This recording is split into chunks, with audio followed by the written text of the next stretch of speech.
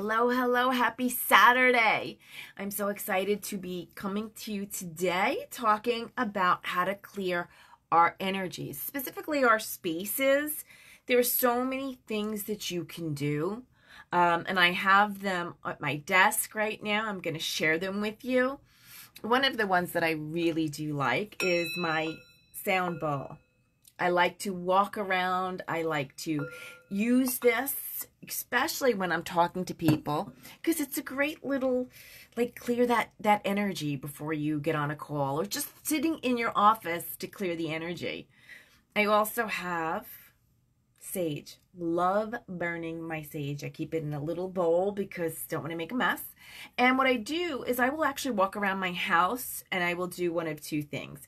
I will open all the windows, but I also am setting an intention to actually let go of any negativity, let go of any stagnant energies, and bringing in positivity and love. I walk around doing that with this. I also use Palo Santo. I do not have any right now. I'm burning incense. You can take any type of incense that you like and just let it burn. And a lot of this is also using your intentions. Intentions to release stagnant energy. Something else that I love to do is I have an essential oil diffuser, and I will burn like Lang Lang, geranium rose. I will burn, put in peppermint, put in orange, whatever oils that you like, put it in your diffuser and let it go while you're in your office or while you're in your house somewhere. One of the other things that I have is I have a bell, and I walk around my house ringing the bell. Yes, I do. Along with clapping, because what happens is as you're walking through your house, you'll end up hearing dead spots. This is a great sound, but then you'll hear something like, you'll hear the dead spot. Same thing when you're walking around clapping, you will hear dead spots.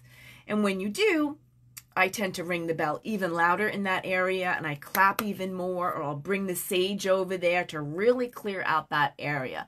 Maybe there's a spot in your house, in your bedroom, in your office, at the entryway where there is some dead, stagnant energy, and you want to get rid of that. You want to keep moving that energy.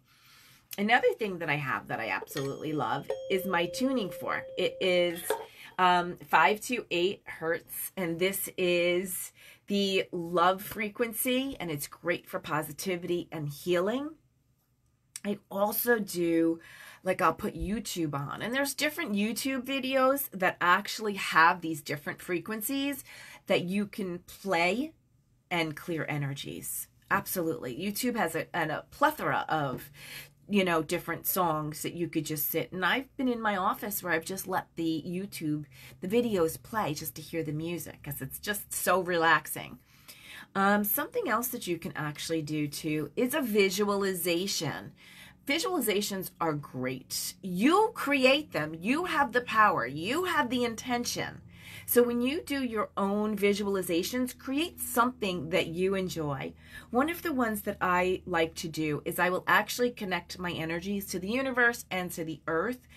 And what I do is I'll bring it from both, right? And I'll bring it into the center of my body. And it's almost like I'm a conduit, and without me, outside of me, it's all this energy in the house, and I'll imagine all the windows open so that I am releasing any stagnant energies, and I'm bringing in peace and love.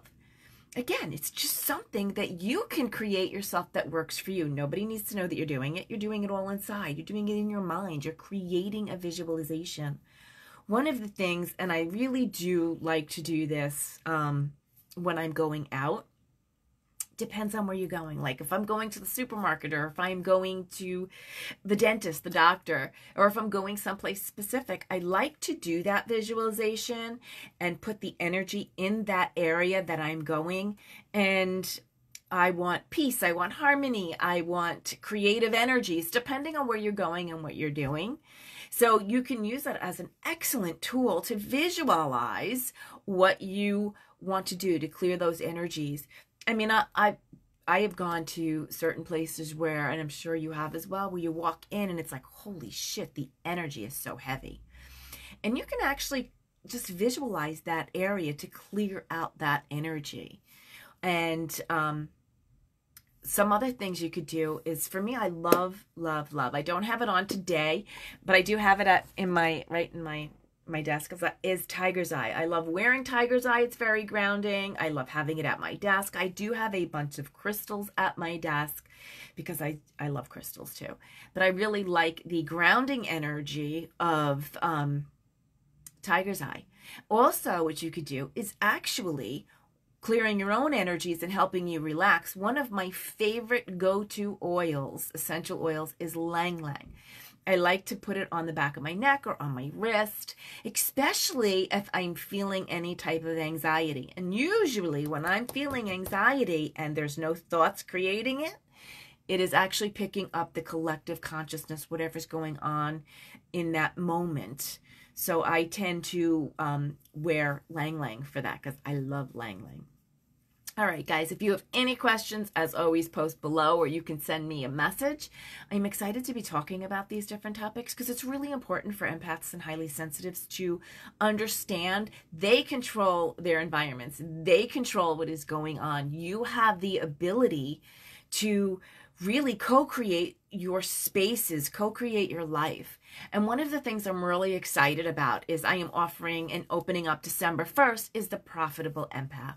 I'll post a link to that group below. It's a 7-week program, and we delve into empath care for business owners because it's really, really huge. There are so many tools that I have to share that we can create and make it specific to you.